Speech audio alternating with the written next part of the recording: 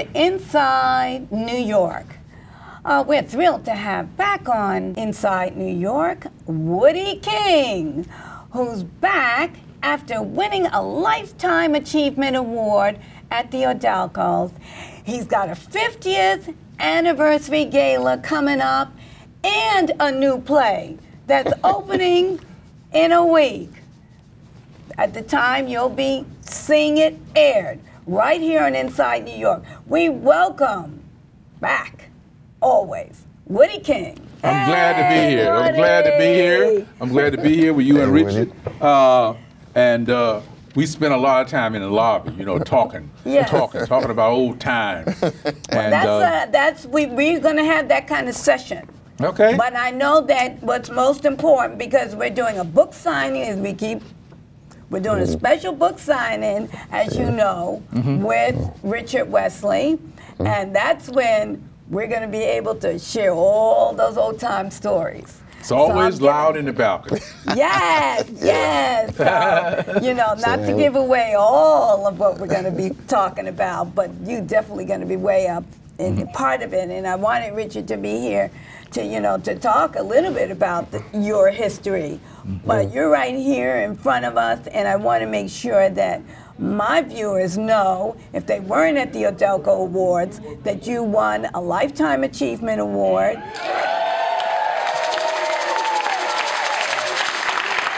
Mr. King, if you'd like to make your way to the stage, please. We'd love to honor you with this time.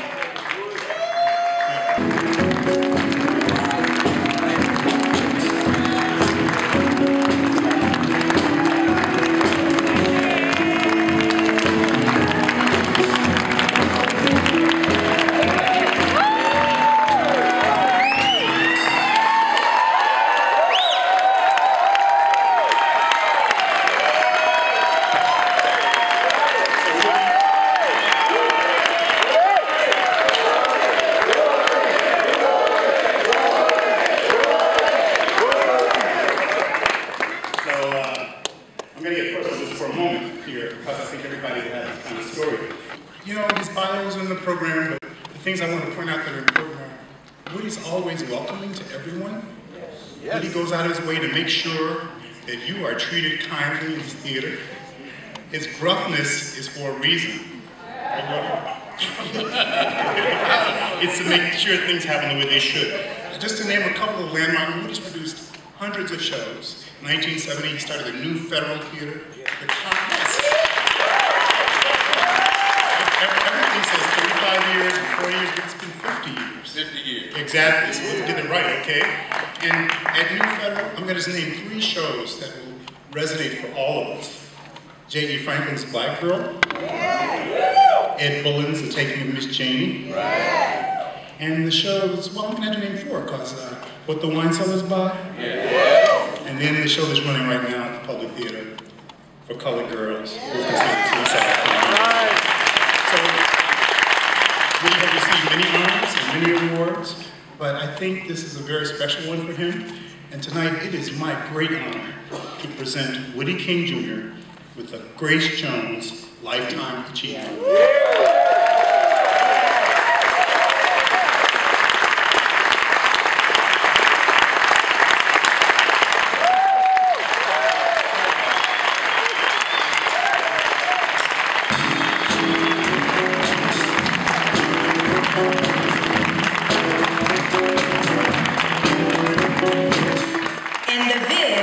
Goes to looking for Leroy.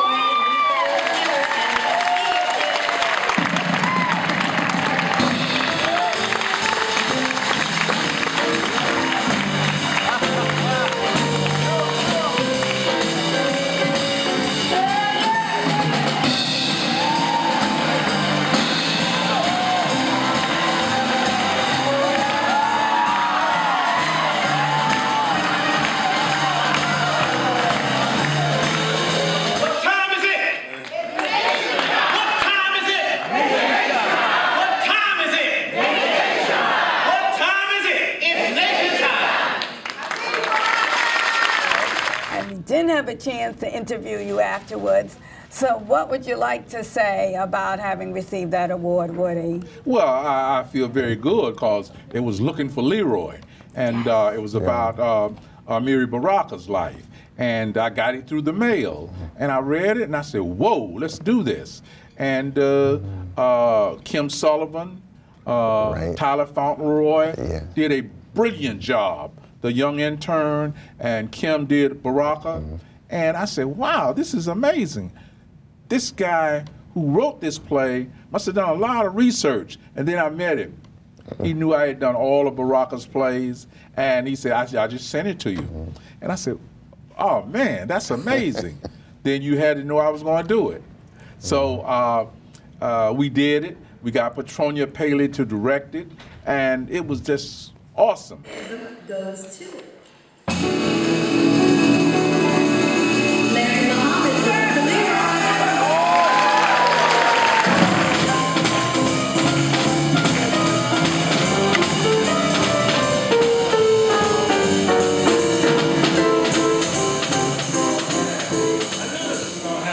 I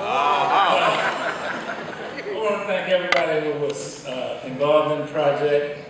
Petronia, Tyler and Kim, Bayo, Pat, and most of all I want to thank Woodie King Jr., the New Federal Theater. I've been writing and producing plays 20 years, and the best thing that happened in my career by far is being discovered by and adopted by Woodie King Jr. So thank you.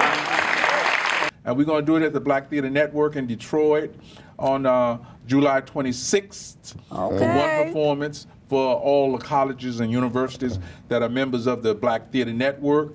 And I'm excited. I'm excited, John. Wow, because I was saying, oh, are you going to bring it back? And I know it's always it's the challenge of raising the funds. Because, you know, this is the whole thing, which is why we're thrilled to have you on to talk about your play before it actually opens for previews. Because usually by the time the word gets out, everybody's seen it. You know, if it's one of those showcases, it's only a couple of weeks. And by the time we get out the review, it's gone. And so, you know, this is one of those plays that neither one of us had the opportunity to see, and we would love to know that it's coming back. Yeah. Well, Looking for Leroy is not coming back to New York. Okay, it's be on the road, I guess. No, it was done by the Roby Theater last week in L.A. In Los Angeles. In Los Angeles. People are looking at it around the country. Baraka was a major influence on the American theater. Thoughts and ideas and concepts that had not been thought of before. He took chances, he took risks, and I wanted to take those kind of risks. You know, I came along. Was he? Well, you were in theater long before. I mean, what is the connection in terms of him being either an inspiration to any of what you do, or? Well, I produced his first play in Detroit, The Toilet. Right. Yeah, and they. Right. And I had. This is how I first had Richard Wesley on the show. Is unfortunately after Amiri Baraka had passed, and I said I wanted to have someone on that really knew Amiri Baraka and could talk about him, and that's when we talked about Amiri Baraka, his work. I believe The Toilet and a couple of Dutchman, which I had seen. Yes. So well, you know, Joan, whether you like it or not, you are sort of like a kid in this business. We've been in this. Please, but I'm like looking at the clock, which is coming up in March, and I'm like, I'm supposed to still be a kid. I'm not supposed to be getting tired. Yeah, I mean, nobody looking at you guys and just look at Viney, 95, and she's got more energy than I have.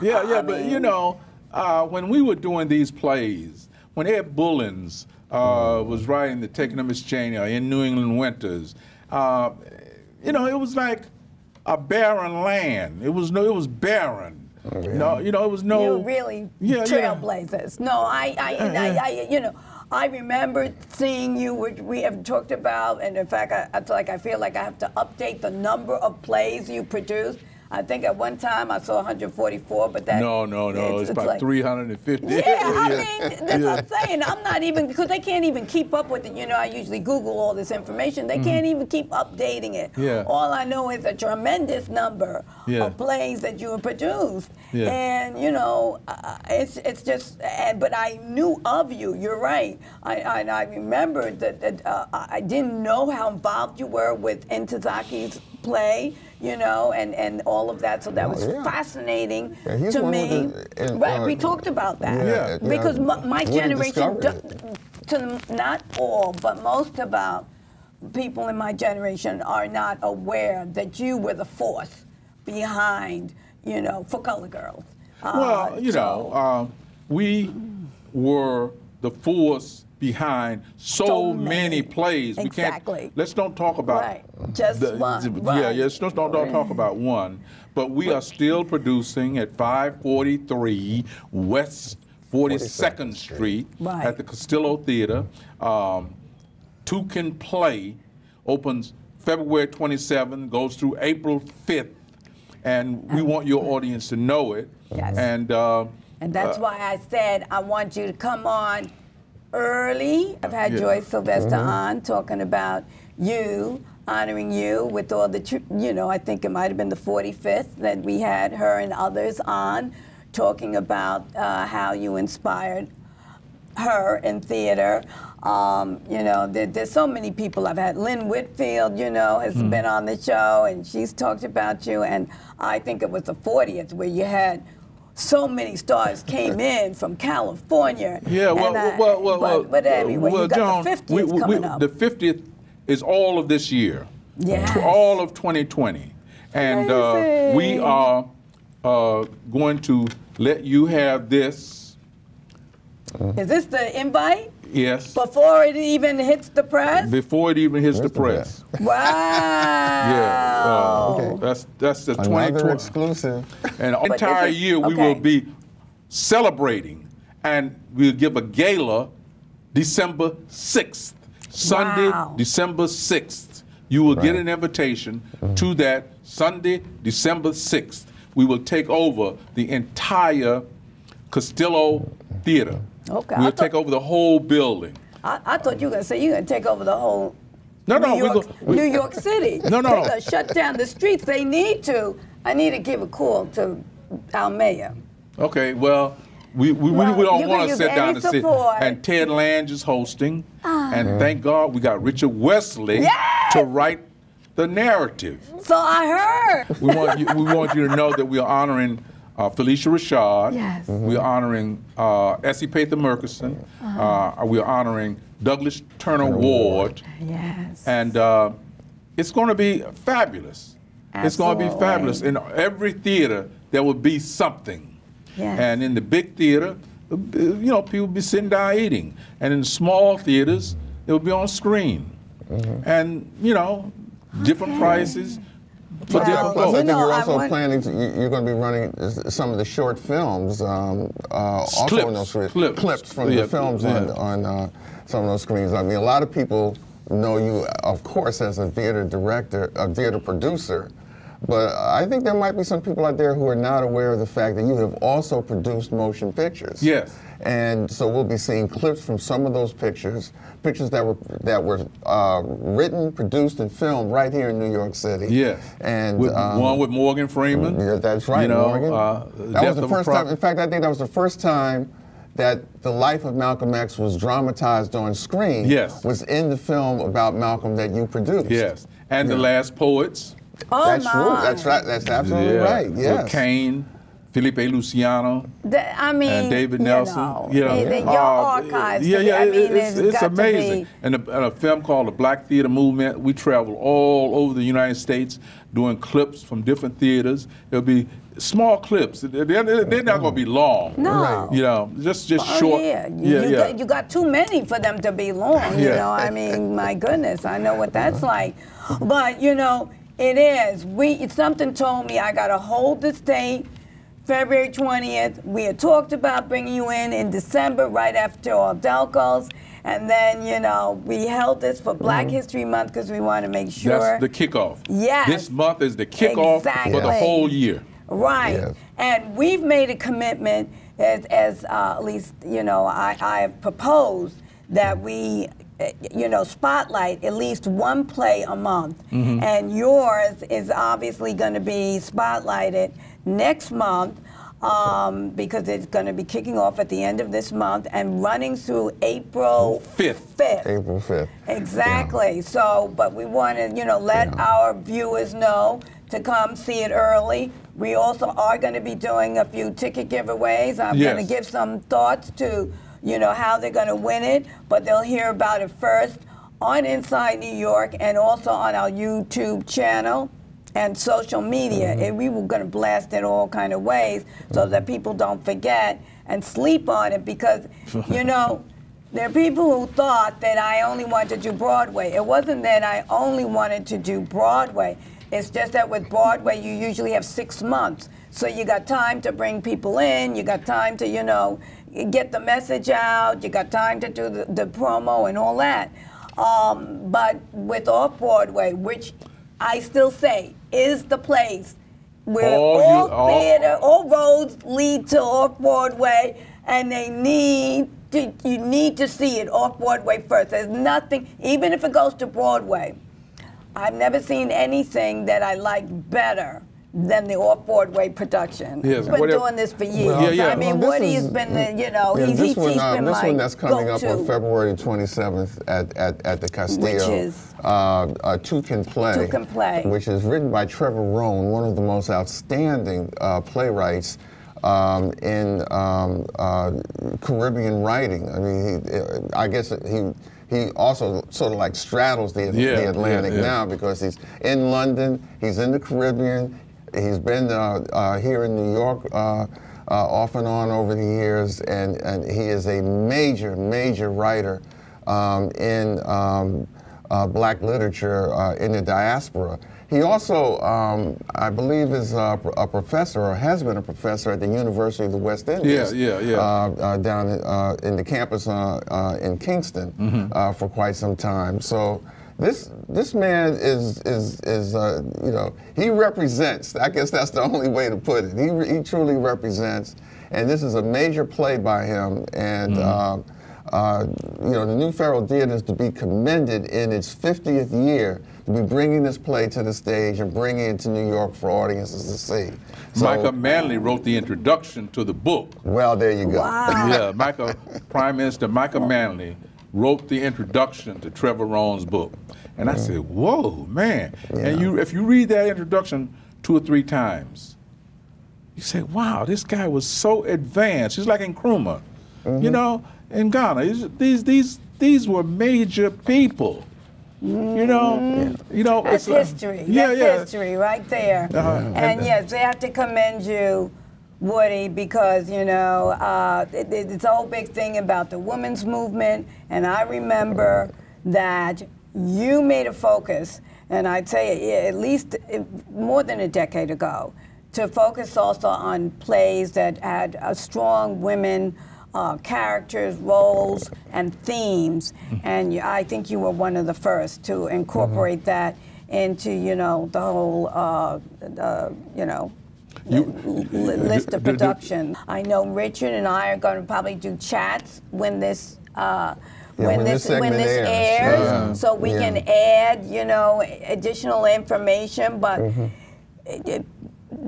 people will know about this. You know, we're on the front end of this, Woody, and that's why I held the date, even though our illustrious director, you know, had an emergency. I said, I can't push it back because I want us to be at the front end of this production, which is Two Can Play. What I would like to say also is, which is at the Castillo Theater at 543 West 42nd Street, very centrally located, only through April 5th. What I do want people to share when they come on Inside New York, especially people like you, there are a lot of playwrights I've seen some plays, Woodie's seen some, and of course Richard and I both saw a play that we thought should have made the rounds with the New York theater community. How do you select these plays? Someone had mentioned that this had actually been done before. 5 years ago. Okay. Did you produce it 5 years ago? No, I didn't produce it. Somebody else. Hazel, both actors died. Oh, okay. Yeah. Wow. It's Hazel Medina, just wonderful. And Joy Sylvester is replacing her. Yes. And so you had seen this 5 years ago?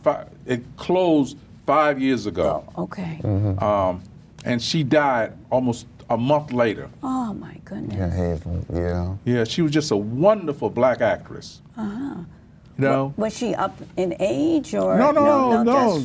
Just, she was like, you know, everybody else in their 70s. Oh, okay, yeah, it's all relative, right? Yeah, everybody, but okay. Everybody in their 70s, you know. Me and Richard had a, you know, we go way That's when way you go back to I'm just a kid. That's right. No, Black and Theater I Magazine. am in comparison to you guys. Yeah, I told everyone it's such an honor to have you on. Woodie's been basically on a regular basis for the past 25 years. Richard, you know, it's like I got to give, you know, Woodie a rest. You know, Richard, I said, Richard, you got to come in, you know, and you know, continue the tradition because you have the history. No. And the artistic. The history is written down. It's all in his book. Now, it's always loud in the balcony. Yes. His history is written down in the line of plays. Yes. The Mighty Gents, I the can see Sirens. this is a mutual, Let's get it together. Admiration. Yeah. Mutual admiration. The past is the past. Yeah. You know, the history is written down. It is. And but if you know those plays, don't read. Yeah, you know, if you read a lot of people don't. Well, especially not now. I've done those plays. I've done some of those plays. But see, that's old school. What? And this is, you know, reading. Well, obviously, as a producer, you got to read plays. Yeah, you got to read plays in order to select them. Right. I think Richard would say, as a professor, you know, how many young people want to be really reading all the plays or reading all the history? You know, when you've got this digital age where, you know, even I can just Google whatever. John, whatever you got to sit there and read it or see it as a film or whatever it is in. To be knowledgeable. Oh, yeah, you got to be knowledgeable. Yeah. Absolutely. And we talked about that. That's why you don't have... It's been difficult. I know it's been difficult, you know, to find people that will do black reviews of black theater reviews. There's not that tradition in, I guess, in academia to focus on black theater. Even people who want to be, I guess, critics and journalists, there's not, you know, they haven't carved out that area of study, and therefore really the only people who can talk about knowledgeably are the people who are involved in theater, you know, like yourself and Richard. So, you know, what you can share with us outside of also as artists, your productions, is just, you know, I could say awesome. I could say anything, you know that, but it's like you coming in, sitting down, and saying "whoa" and laughing. Yeah. Say hi. Whoa, man, this guy's making me laugh. You know, that's it. You know, two can play. You're gonna laugh. You're gonna say, "Whoa, man!" And these people want to immigrate to America. They go through all this to get to Florida. Well, the audience is going to have a chance to see that beginning February the 27th. Yes. Two Can Play by Trevor Rohn. And if you want tickets, 212-353-1176. Call that number. Or www.newfederaltheater.com. Reach out via your computer or device. And if you want a special opportunity as being one of our loyal viewers, to be able to grab a complimentary ticket to see this must-see production, you should make sure you follow us, subscribe to Inside New York on YouTube, follow us on Facebook, and also on Twitter for your chance to win a pair of tickets to see this work and other great works that we're going to be featuring all year round. Thank you. Because we got to do it, Yes. okay? Okay. And if somebody wants to get their play produced, what is your, words of advice? They send me the play. Okay, you heard it first. They send me the It's that play. simple. It's very simple. All right. Woody, thank you so much. Thank you. Thank you, and congratulations. Thank you. We're really looking forward to seeing this play. And celebrate with us this entire year. Oh, we're going to be celebrating And we're with having you our all gala year. December 6th at 3 p.m. it starts. Wow, Okay. you got it all down, so there's no excuse. You can't blame it on last-minute notice. I love it. Okay. Okay, thank you again, Woody. Thank you. All right. And we're looking forward.